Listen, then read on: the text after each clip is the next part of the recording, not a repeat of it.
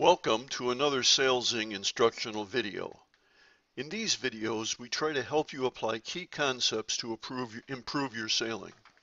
Today, we'll cover lift and drag. Knowing some of the theory behind lift and drag will help you prevent several common sail trim errors. You don't have to understand all the theory behind sail trim, but we think some knowledge will help you avoid common mistakes. Look at these insights from Stuart Walker's book on sail trim. In the introduction, Walker quotes an aerodynamics expert and sailor, saying that even experts can improve on sail trim. He also claims that the biggest room for improvement is to avoid drag caused by sail trim errors. Finally, he reminds us that a fast boat is a winning boat and that good sail trim will produce the biggest gains in speed. You may be wondering if it's too much effort to study sail trim. We believe that we can help you visualize the key concepts without using formulas or complex diagrams. We also believe that knowing the importance of these concepts will motivate you to pay more attention to sail trim. This video covers the basics of lift and drag. We'll use these concepts much more in the future as we go into more depth on all aspects of sail trim. Let's start with some basic but very solid and technically accurate definitions of lift and drag. Lift is the upward force you feel if you place an object at an angle to the wind, like placing your hand out the window of a moving car. If you place your hand at an angle, it will feel lifted.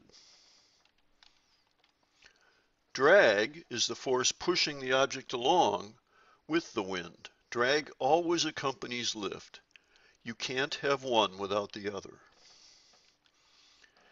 If we add a boat to our drawing, we can see that when sailing upwind, lift pushes the boat forward with a little help from the centerboard, and drag slows the boat down. Hopefully this is pretty easy to understand, and I apologize if I insulted anyone's intelligence. The detailed theory of lift is actually quite complex, and many simplified descriptions get it wrong. We don't need to know all the details, but you should know that there are actually two causes of lift in sails. First, just like our previous slide, simply placing an object in the wind deflects the wind and causes lift. That's why high-performance airplanes have very flat wings and why they can fly upside down.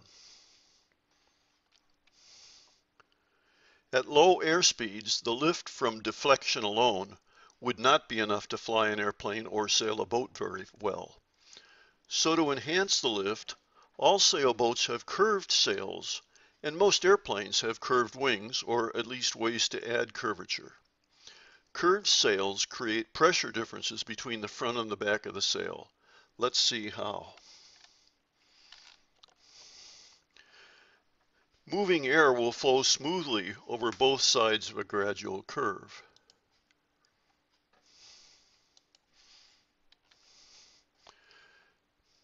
The air flows a little faster along the back of the sail than the front. The reason is more complicated than most people think, but we don't need to go into that right now. The faster air on the back of the sail reduces the air pressure on the sail compared to the front, where the air is piling up and pushing on the sail.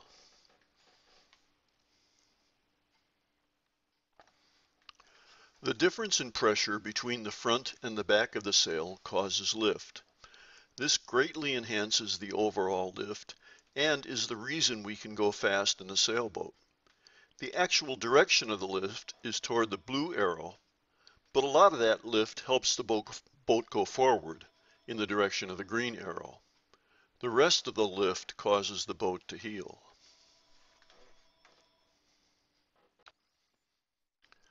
We don't really need to understand this to be better sailors, but here's a bonus question. Why does the air flow faster over the back of the sail? Many simplified answers say that the air on the outside of the curve flows faster to cover a longer distance in the same time. Let's look at this video from Cambridge University to see what actually happens. This is a slow motion video of air flowing across a wing. See how the air on the top of the sail gets ahead of the air on the bottom.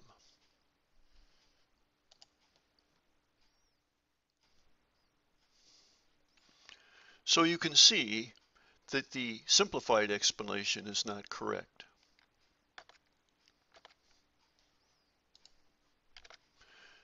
The correct explanation involves concepts of viscosity and circulation of flow around the sail. This is pretty complex stuff and not worth covering here. Now let's look at drag in more detail. We'll cover two major causes of drag.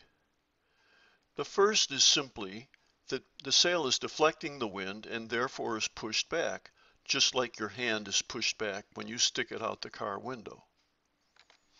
This is called induced drag because it is induced by the deflection.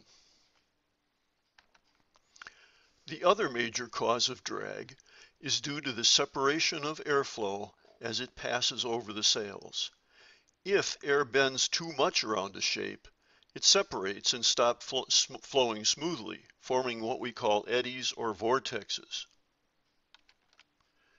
You can see the eddies around the flat plate in this diagram. This creates drag since the swirling air pushes in all directions against the object, slowing it down. It is sometimes called separation drag. Now the edges of the sail, including the mast, boom, and leech, all have these abrupt effects on the air and generate small eddies. There's nothing much we can do about these.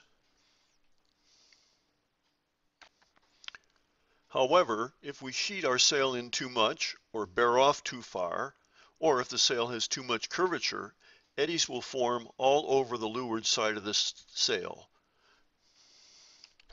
This is called stalling. Stalling destroys the lift and increases the drag. Watch this video of an airplane wing as the angle of attack is increased.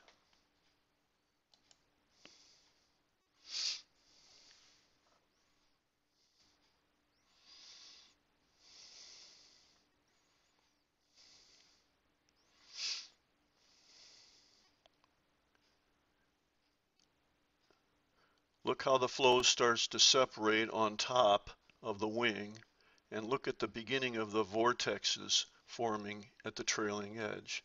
Now the flow is pretty well separated and you can see some major vortexes behind the wing. Now let's talk about managing lift and drag while sailing.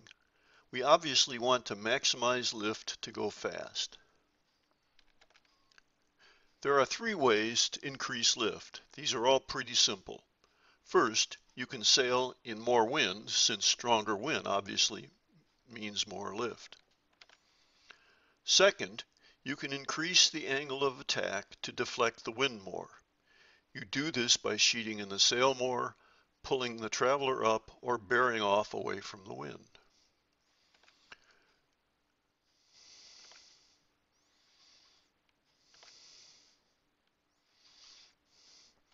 Third, you can put more curve in the sail by choosing a fuller sail or loosening the sail controls. Of course, anytime you increase lift, you also increase drag. So now we'll talk about managing drag. For now, let's focus on the effects of increasing the angle of attack. Let's look at some simplified graphs to show that lift and drag increase at different rates when you sheet in the sail or bear off. This is key to getting the most out of your sail. We'll use this graph to compare lift and drag. The bottom axis shows the angle of attack, which gets bigger as you move to the right. Think of this as sheeting in your sail or bearing off more and more. As we showed before, as you sheet in your sail or bear off, the lift increases up to a point, and then starts decreasing when the sail begins to stall. You get the most lift right before the stall point. This is when the air is flowing smoothly over both sides of the sail. However, when we look at drag, we'll see that the most lift doesn't come with the least amount of drag. Here's the drag curve. Note how the drag increases slowly at first, then increases rapidly as you approach the stall point. So where's the sweet spot? To find this, we can look at the ratio of lift to drag. In non-mathematical terms, we're looking for the most lift for the least drag. Here's a graph of the ratio. You can see that the sweet spot is not at the maximum lift point. It's here. The sweet spot is where the sail is sheeted in enough to have air flowing smoothly on the leeward side of the sail, but not quite far enough that it is completely smooth on the windward side of the sail. This is not the greatest amount of lift, but is the most efficient balancing of lift and drag. Now let's look at the worst lift to drag ratios. The first is here, where you're luffing the sail. The drag is fairly low, but the lift is much lower, almost non-existent. Unless you're really overpowered, letting the sail luff is slow, and you should sail to prevent luffing, which is more detrimental than stalling your windward tailtails. The second low point is here, stalling the leeward side of the sail. We've already discussed this, but this graph shows again that it's really important to avoid stalling. In stalling, you have decreased the lift and increased the drag at the same time. This is bad, bad, bad. Now, let's look at some scenarios to test your understanding and cover some common sail trim errors. This picture shows a sail with telltales attached near the luff of the sail. Telltales help us visualize flow over the sails. Read the question and decide your answer. The answer is B. The leeward telltale is lifting, indicating the airflow is stalling.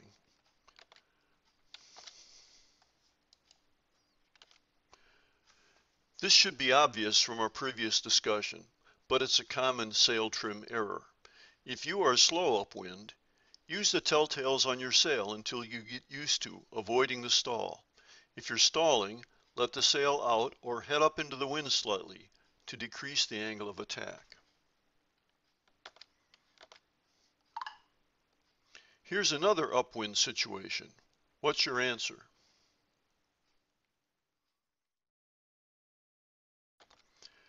The windward tail is lifting, indicating that the airflow on the windward side is stalling. Bearing off will correct this, but may not be necessary. Remember, this is the most efficient ratio of lift to drag, as long as the sail isn't luffing. However, if you need more lift because of waves or needing to accelerate, you might want to sheet in or bear off. Here's our third situation, which addresses flattening your sails. What's your answer here?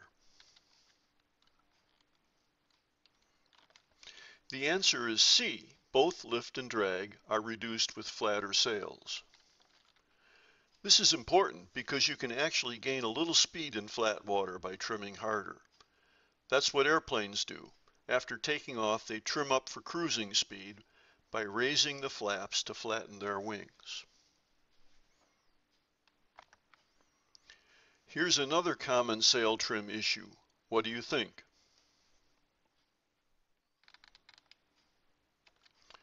Stalling periodically at the leech is not bad. Remember, there are normally small eddies at the edges of the sail, so fluttering telltales there are not abnormal. Many sailors actually under-trim their mainsail upwind. In light to medium air, your leech tails should be active, alternately appearing and disappearing behind the sail. This one sums up several concepts. When I was starting out in a cat-rigged boat, an experienced sailor told me to steer by the luff telltales and trim by the leech telltales. Is that good advice? If you are less experienced in trying to develop speed skills, this technique might help. Let's discuss why. As we've seen, steering to the luff telltales can help you maximize lift and minimize drag. Steering to these telltales puts your angle of attack in the sweet spots. Head up or bear off to get the telltales right. In boats with a jib, the skipper steers to the jib telltales. With no jib, you can use the same thing, only using the luff telltales. Trimming to the leech telltales lets you power up the sail by increasing the curvature at the leech. Trim in until the upper leech telltale starts disappearing periodically. You can do this also by looking at the top batten and make it parallel to the boom. Let's end with a question about downwind sailing, just to see how well you understand lift and drag. What do you think the answer is here?